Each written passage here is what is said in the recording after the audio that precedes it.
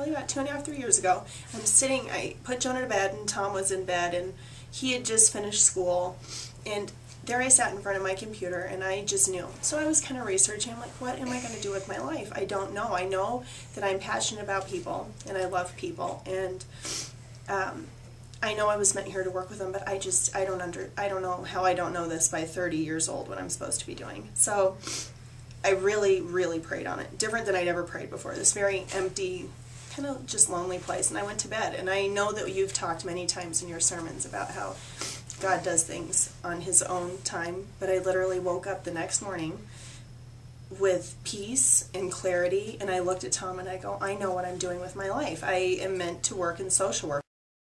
And it was basically that day that I gave up the control. And I said that it's yours. You need to drive my life, and I will let you. I won't fight you. I'll let you do it.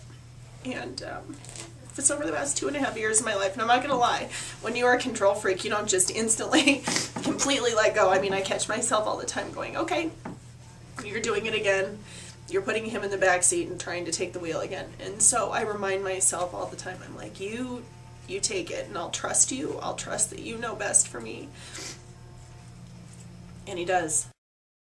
Literally, the second I walk into that advocacy center, and that's how it was from day one, I prayed and I said, I know that I cannot do this with you not driving this experience, because this subject matter is way too hard. These lives are way too broken, and I'm going to be an emotional mess.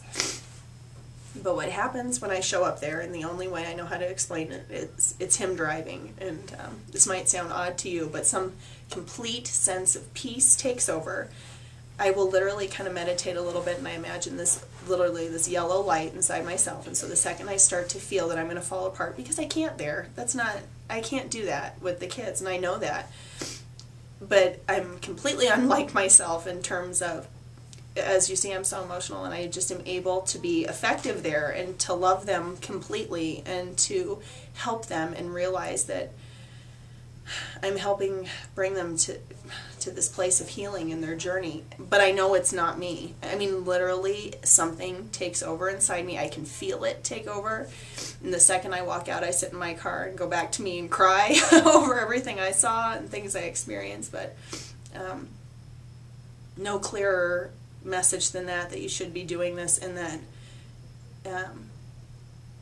He has His thumb on me and my family. I know that, and I know I'm where I should be.